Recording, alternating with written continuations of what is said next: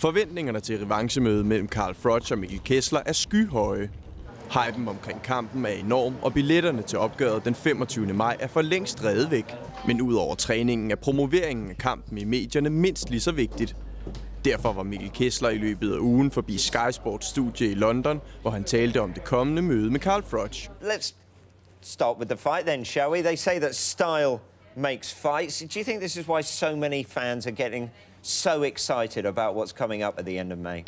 Yes, of course. You know, if they saw the first fight with me and Carl, it was a huge war, and the two styles makes a good fight, if you can say it like that.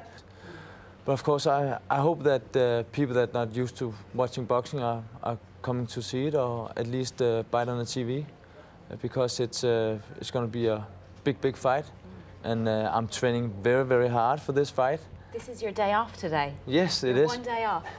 One day off today, and I have to do this interview. But of course, it's okay. I'm looking forward to the fight with Carl. I really do, and that's why I hope there's a lot of people that's coming to watch it. You say you're working very hard. This is your day off, and I'm sure Carl Froch is doing his utmost as well. But he did some unusual promotional work the other day. This is him getting his face painted. What do you make when you see a next opponent looking like this?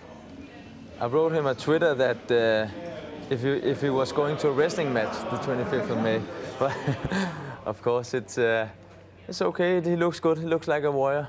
I'm looking forward to that. How do you build yourself up mentally for a fight like this?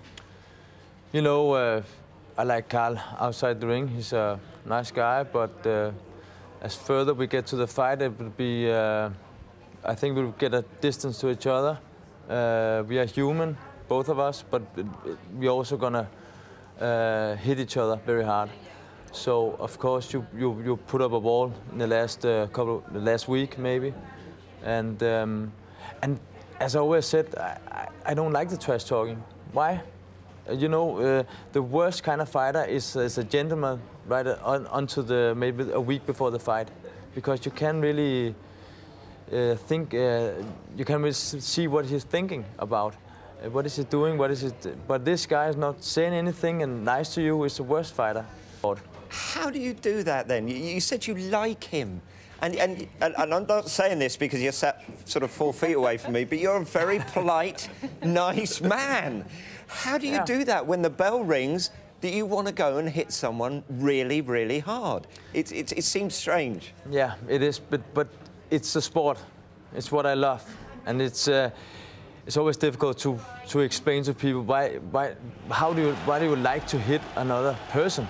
And I said, that's the sport. That's what I've been doing since I was 13 years old.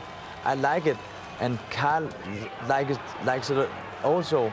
But when we look at each other, when we stand in that ring, it's going to be death in our eyes, in my eyes at least. Is there ever a moment, though, that you've sort of thought, you know what, I don't fancy doing it, I just fancy a cup of tea today, and I don't fancy hitting this bloke?